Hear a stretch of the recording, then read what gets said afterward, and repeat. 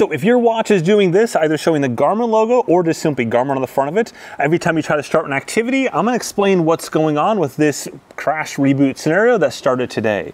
So essentially, this is impacting not just me, but likely millions of other people as well, but not every single person with the Garmin watch, and not every single watch, though frankly the vast majority of Garmin watches. So starting off with who this is impacting. This is impacting essentially anyone with the Garmin watch from the last couple of years.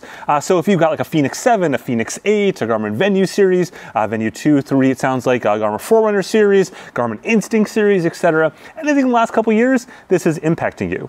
The way it manifests itself is when you go and try to open up the sport menu, for example, right there, if you're hovering over something there that's a GPS sport activity, it's going to restart in, well, that much time right there.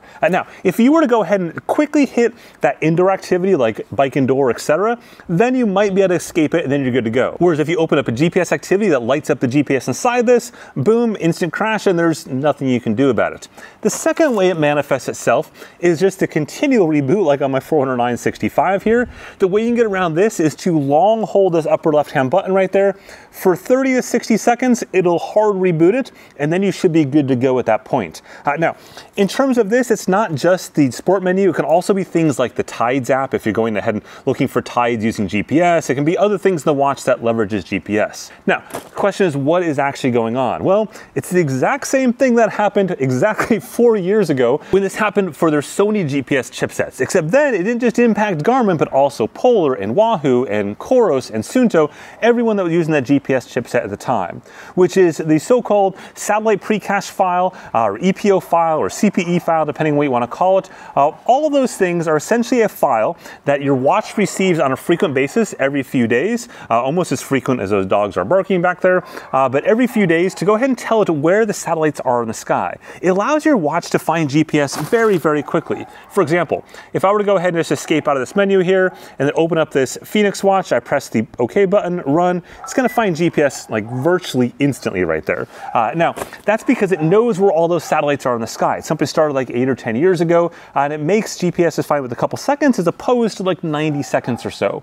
If that file expires, then you have to wait that 90 seconds.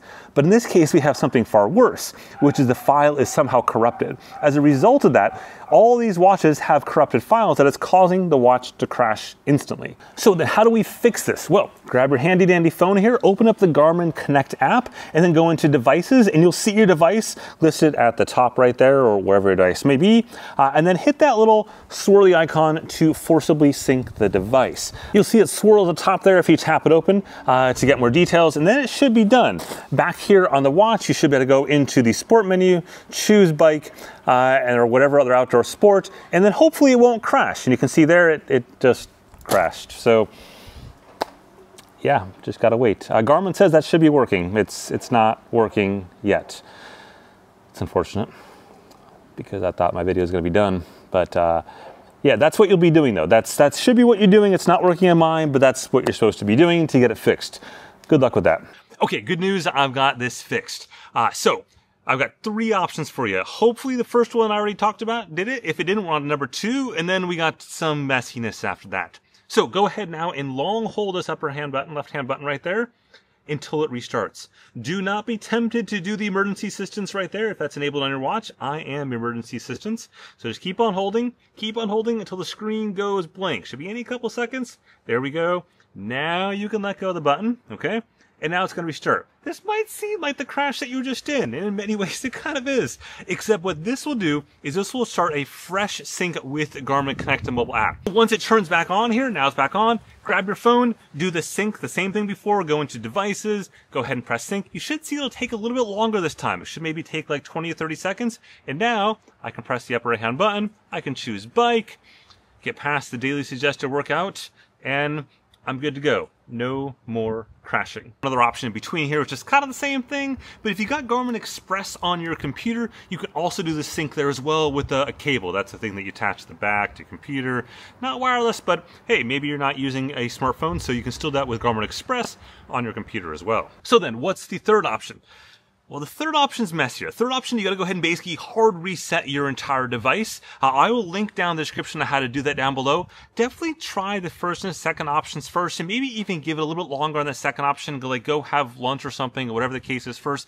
Then try that second option again, because the third option means you lose all the settings on your device. Now, in theory, most of the new Garmin devices will allow you to restore those settings when you set that device back up again, but not every device does that, so that'd be kind of a bit of a bummer. I'll link to some instructions down below on how to do that, because again, it's a little bit messier on getting that done, as well as maybe cleaning up any files that are still there.